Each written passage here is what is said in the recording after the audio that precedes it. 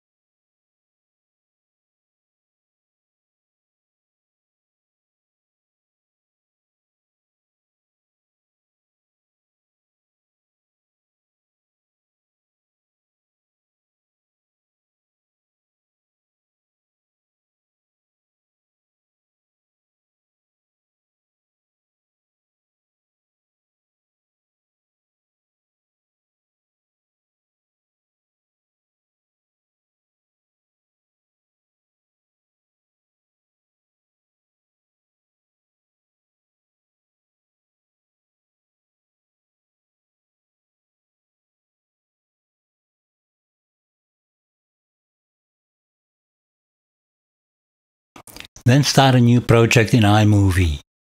Drop the panorama photo onto the timeline, select it, and change the duration to the length you want the video to be. Then export it as a video clip.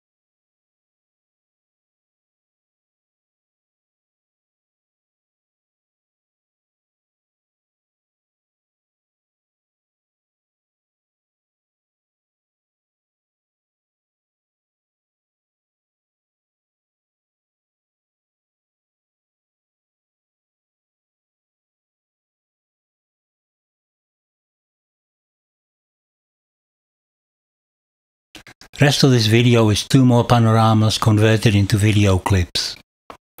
Funny thing I found is that this doesn't work in Final Cut Pro, so I have to do it in iMovie and bring the resulting clips into Final Cut Pro for projects I use it for, which is now all my video editing.